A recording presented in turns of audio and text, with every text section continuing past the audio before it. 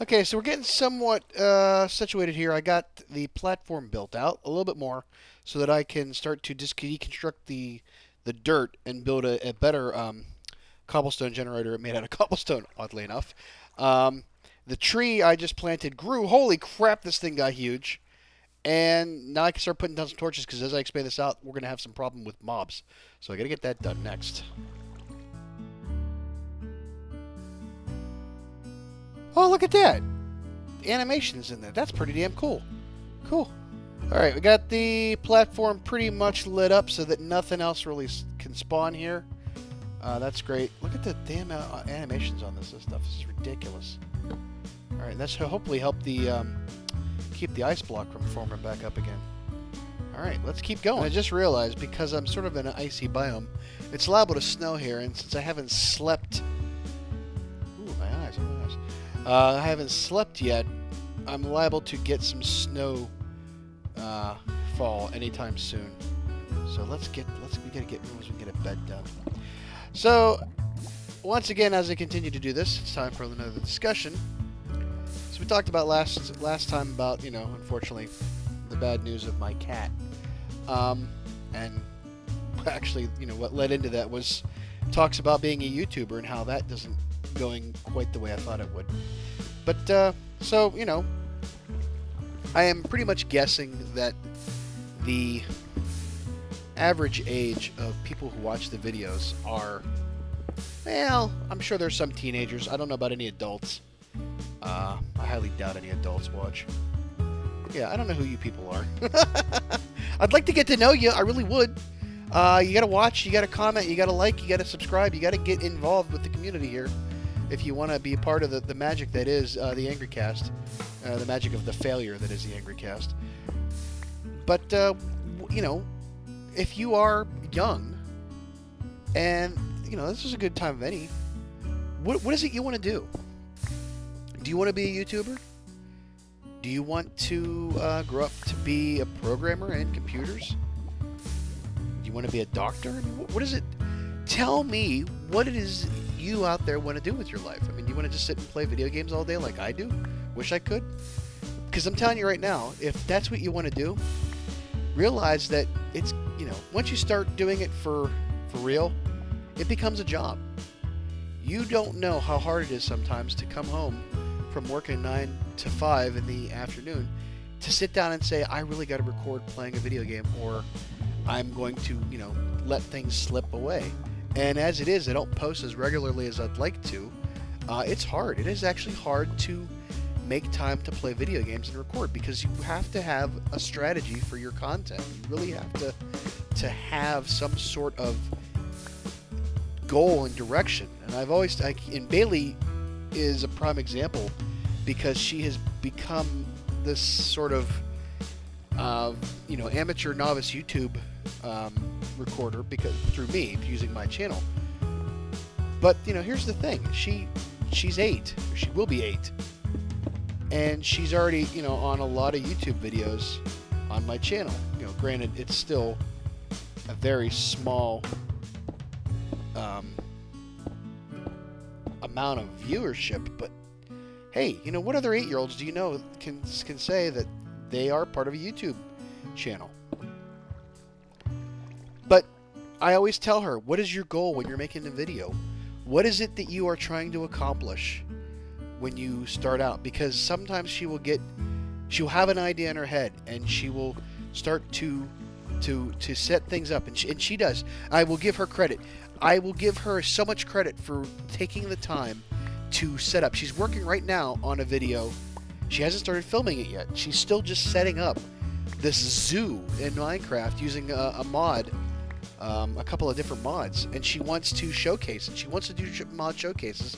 Granted, they're mods that have been out for 2 or 3 years, and she doesn't understand the concept of things that are out. If she just sees it on YouTube yesterday, she thinks it just happened yesterday. Object permanence in the YouTube world is still sort of a foreign concept to her. But she has really taken the time to go through and set up this entire zoo. I'd love to go take a peek at it, but I'm afraid to. I don't want to ruin it for when I see it, because, she's going to film the video eventually, and I'm going to edit it. and I just want to be surprised. I just want to be surprised because, after all, my first adventure map for the channel, my first adventure map was an adventure map created by her. And it was small. It was just so fun to play because she really, I mean, she was 6 and she built her own little world.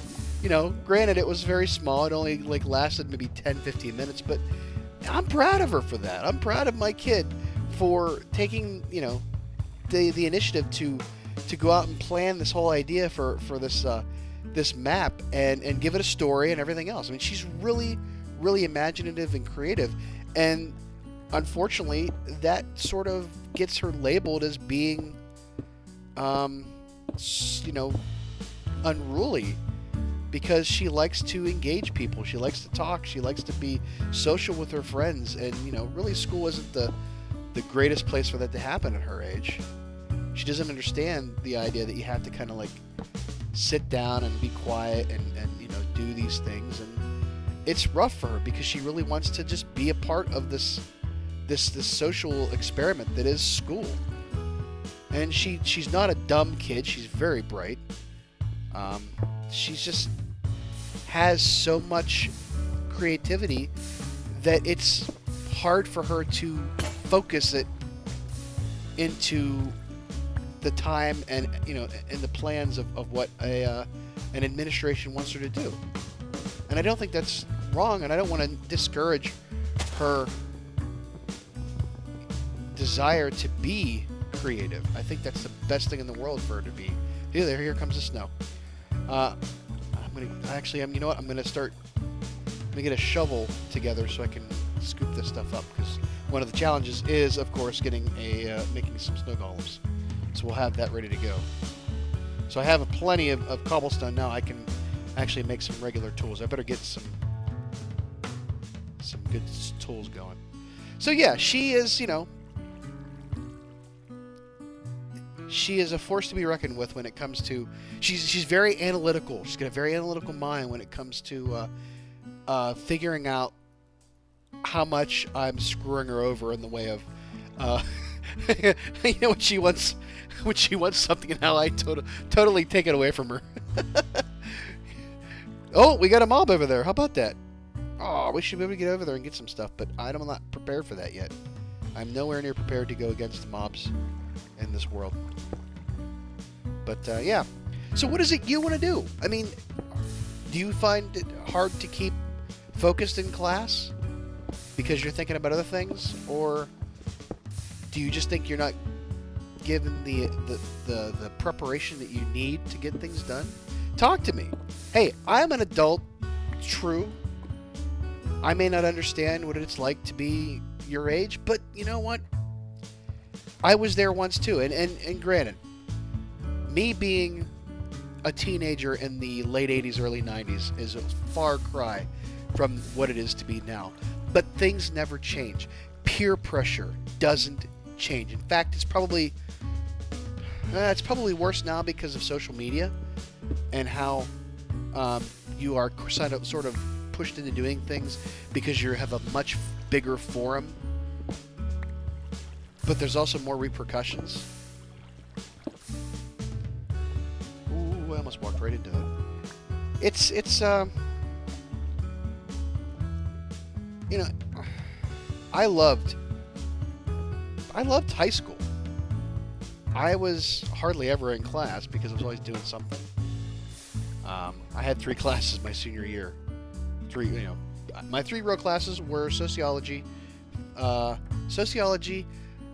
French 5, and English. Those are my 3 classes. Everything else was sort of an elective, not because I didn't test out of anything. It's just that, you know, in my school, you could get away with finishing up 2 math credits and being done. I didn't want to take calculus because when am I ever going to use calculus? Never. Realized that, you know, probably being a programmer or coding and computer science, probably needed calculus for that, but calculus, schmalculus, who needs calculus? I will tell you, you do need math. Okay, I will say, 100,000 times to you, YouTube youth of America, that math is important. You will need math. And you just don't think you do, but you do. It's something that you can't understand at your age. And realize this, your parents do understand. They understand what you're going through. They really, really do. Give them more credit than you give them. They were your age once. And they've heard it all before, and they probably used the same excuses you used at one time. So just realize that your parents were your age. And when they tell you that, to not do something or to not, you can't do something, it's not because they are being mean and don't understand you. It's because they know they've been there, they've been down that path, they know where it leads to, and they don't want to see you waste the same efforts and have the same issues, because we're all in this together, man. Your parents are going to be your biggest critic and your biggest supporter. That's, don't ever think that your parents don't care about you. They do. You got to keep them in the loop, though, man. You got to keep parents in the loop. There's a lot going on in our lives. I mean, there are so many things that you will never know that your parents do for you. You have this device, this computer, this laptop, this, tablet, whatever you're watching these videos on. You have that probably because they gave it to you. And there are some times that, they wish they could give you more. There's sometimes they wish they could give themselves more. And chances are they're giving it to you instead of them. It's rough being a parent. It's rough being an adult. Try not to be an adult unless you have to. But there are times when you probably don't see it. Your parents might be staying up late, worrying, looking at papers, trying to figure out, how am I going to get this kid into a first-rate college or university and be able to put food on the table and keep the roof above our heads and, get them to and from soccer practice. And they push you. It's because they believe in you and they want you to be better than they were when you were their age.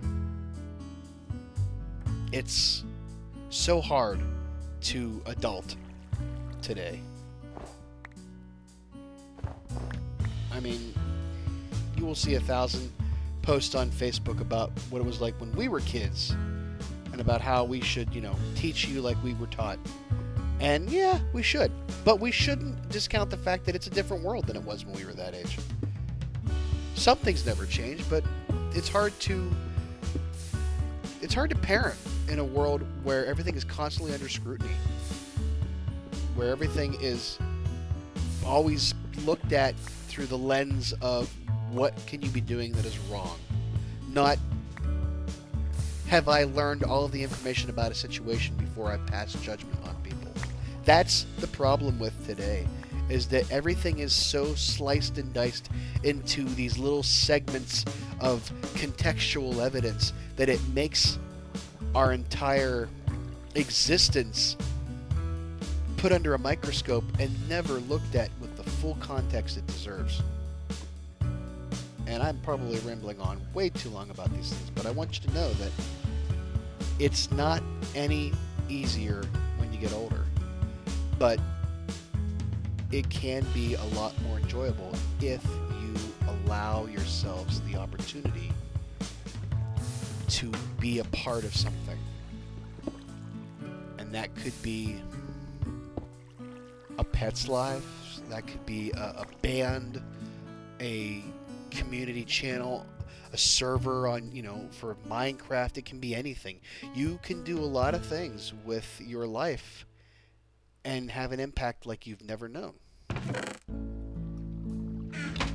And it's up to you, man. I don't want Bailey to grow up in a world where she isn't a kid first, and then, something else second. But the one thing I always try to teach her is awareness. What is it that you as a kid need to know?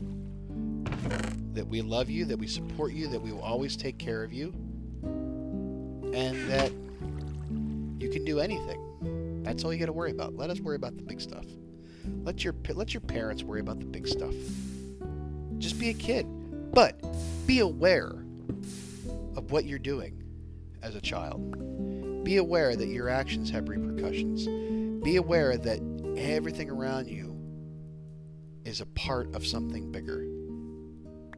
And don't forget that you are unique, and that's great. But you are still a part of the world. And while no one is better than you, you are better than no one else. And I know that probably doesn't really make a lot of sense, but just go with me on it.